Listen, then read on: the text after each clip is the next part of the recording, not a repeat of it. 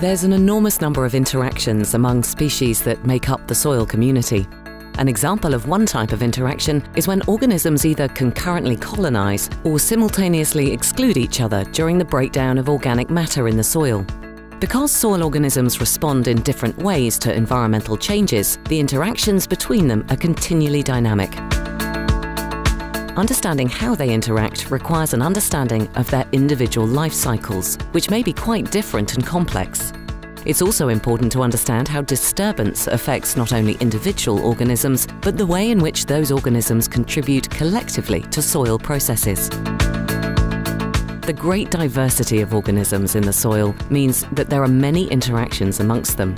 Most of the mechanisms underlying these interactions are not well understood, but there are examples of interactions which have been successfully investigated and explained.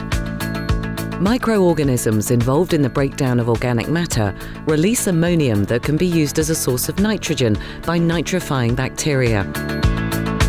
The soil bacterium Bacillus thuringiensis produces proteins that can be toxic to other organisms, including insect larvae.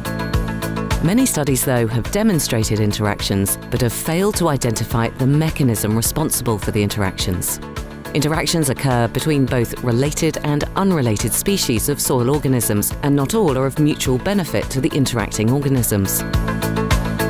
There's great potential for interactions to provide synergistic outcomes within the soil, and the goal is to select land management practices to ensure that this occurs.